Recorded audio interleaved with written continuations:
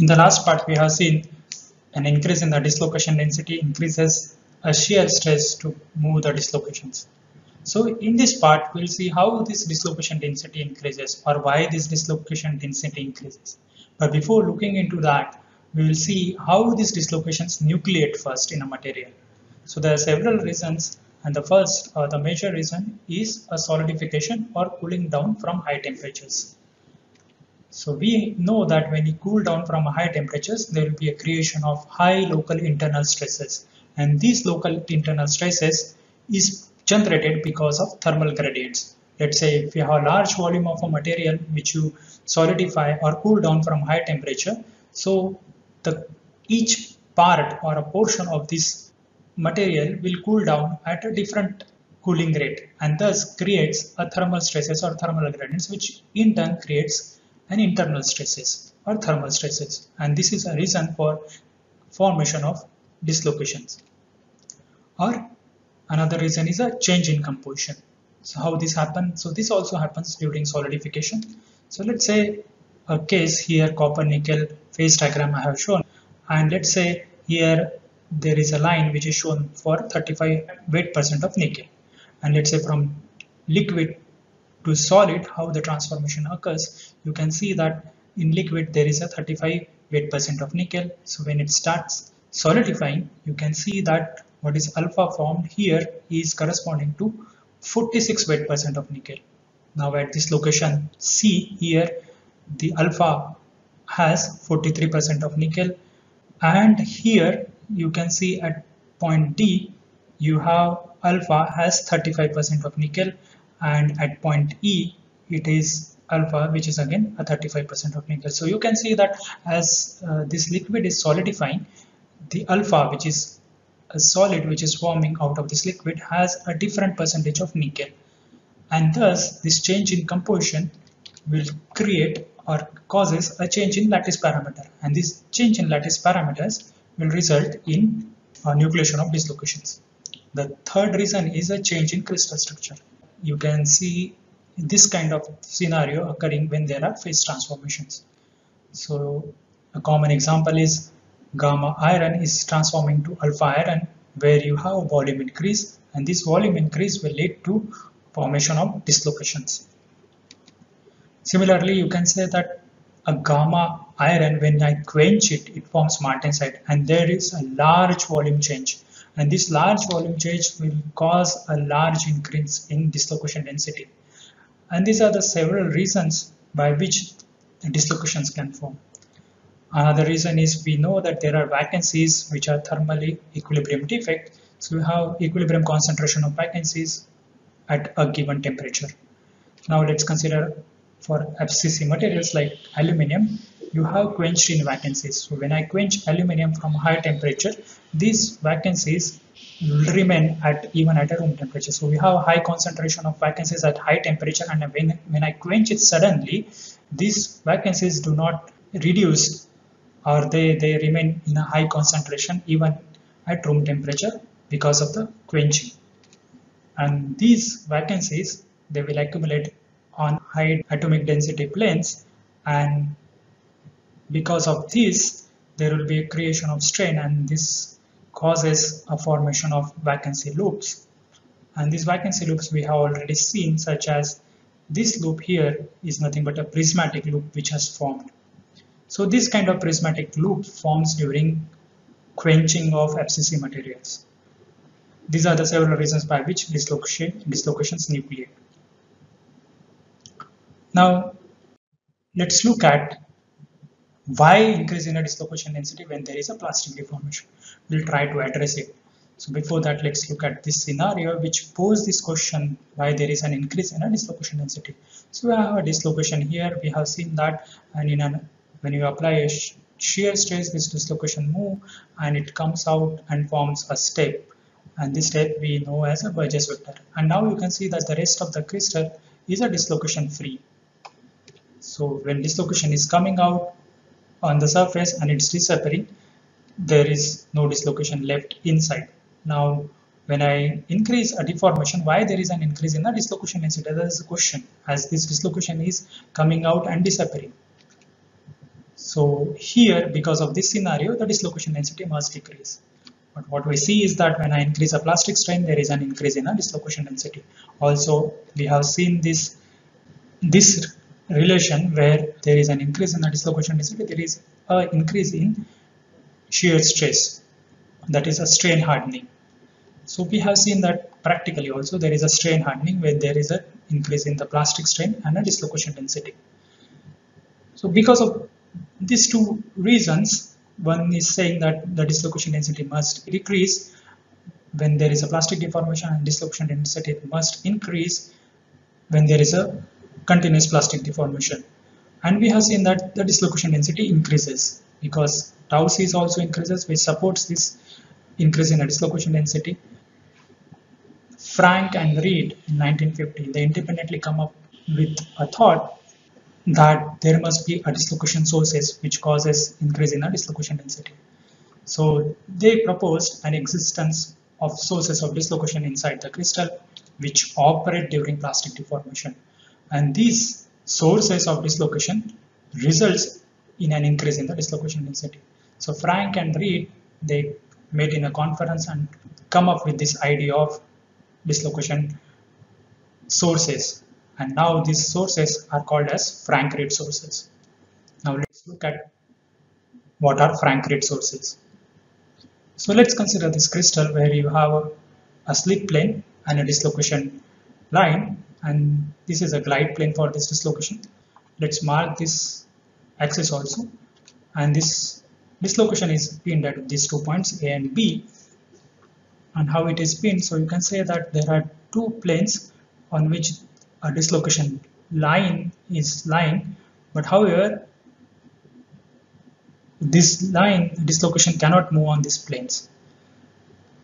So let's consider a Burgess vector. The Burgess vector remains invariant for a given dislocation, so it will direct towards one particular direction and its magnitude remains same for a given dislocation. So you can see that for this complete dislocation you have only one Burgess vector, and dislocation line vector, it will, let's say this is an H dislocation, so you can say that dislocation line vector is here perpendicular to the Burgess vector or along the dislocation line. So the dislocation line vector will move along this dislocation line.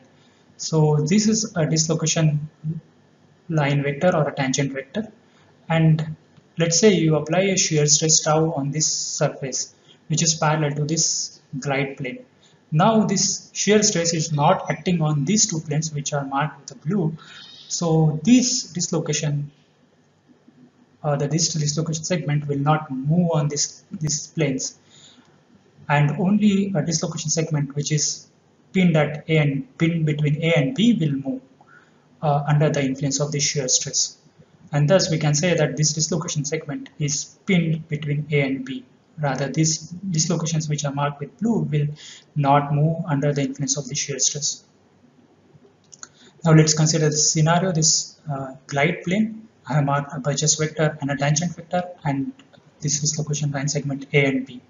Now let's consider the length of this dislocation line segment to be L, and you have a force acting on this dislocation line segment which is given as tau into B. So we have a force acting on this dislocation line segment as tau B, and under this influence of force this dislocation will bend, which we have seen.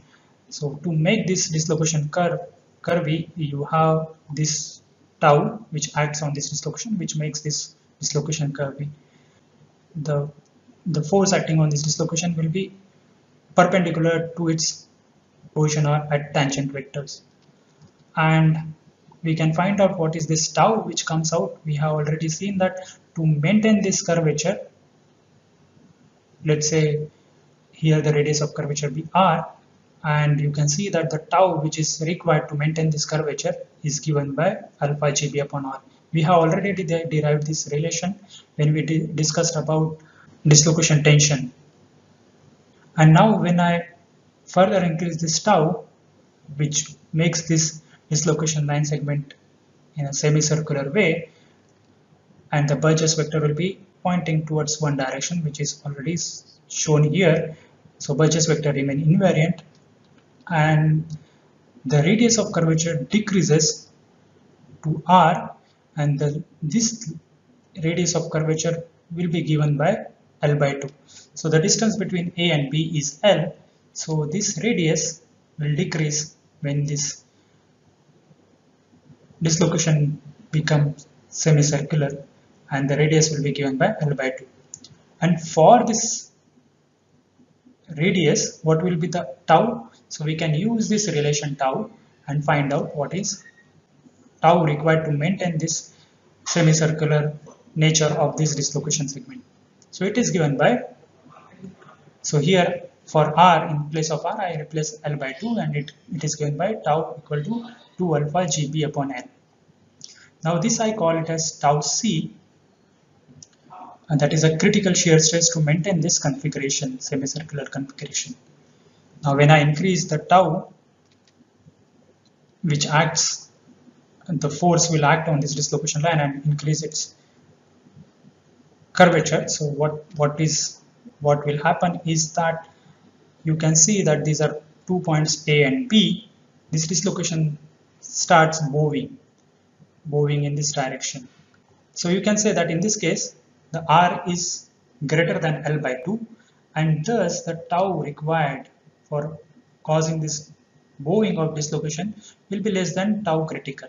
So you can say that when I apply a tau C, or when dislocation segment makes this curvature, which is a semicircle fashion, I don't need an extra stress for bowing of this dislocation.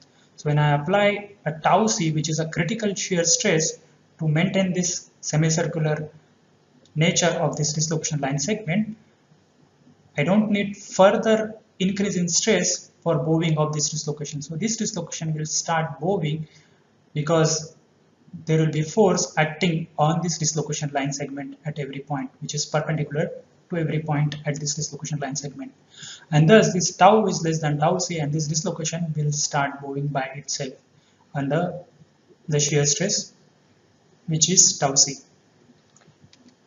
So you can see that when I mention a dislocation line segment, I maintain a line segment or a tangent vector. Let us mark that. So let's mark a tangent vector, and the tangent vector here, you can see that it is going in this way. Let's say from A to B we are considering. So here also we will consider from A to B. This is a tangent vector which I am marking with a blue, and there is a bowing of this dislocation. So now if I mark this tangent vector, let's mark this. So this bowing remains unstable. So you can see that because you don't need an extra shear stress for this bowing, this configuration remains unstable and it completes the bowing. So you can see now at this location here, let's mark it here. So you have a Burgess vector.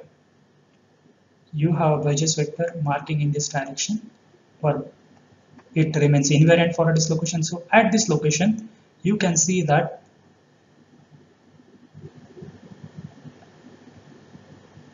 this is a tangent vector, this is a tangent vector, and the Burgess vector is in this direction.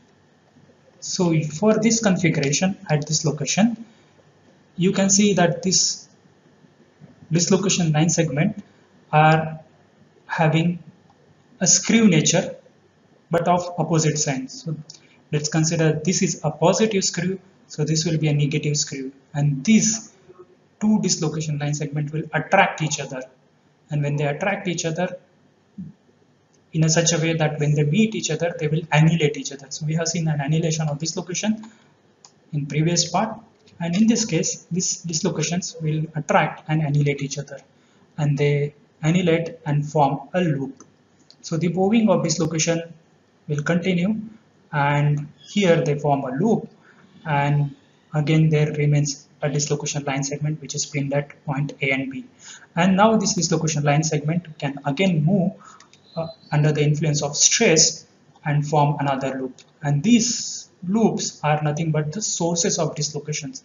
So this process continues, and generates more and more dislocation loops inside a crystal. So let me write it here. So here again there will be a tau which is applied, and this will cause moving of this dislocation loop again, and again it will form